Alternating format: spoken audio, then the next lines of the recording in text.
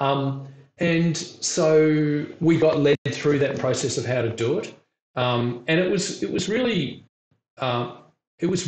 solid.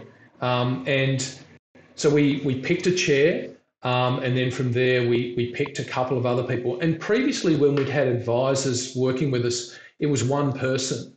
And the assumption, a lot of us, I think, as small businesses, we assume that if we bring in that one person, that one consultant, and maybe they've worked in a big four or whatever, that they know what to do.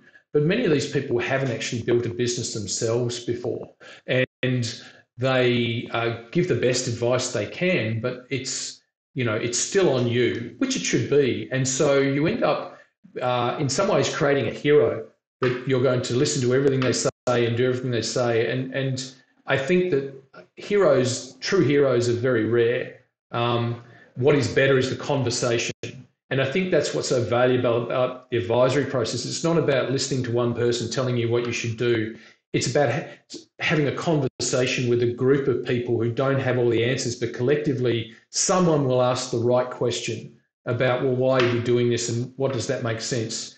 And you go back and make the process, you make the decision yourself. And for us, I think the discipline of turning up every couple of months with some presentations, delivering that to an advisory board so they could ask questions, probably helped as much ourselves because we started to think about what we were doing.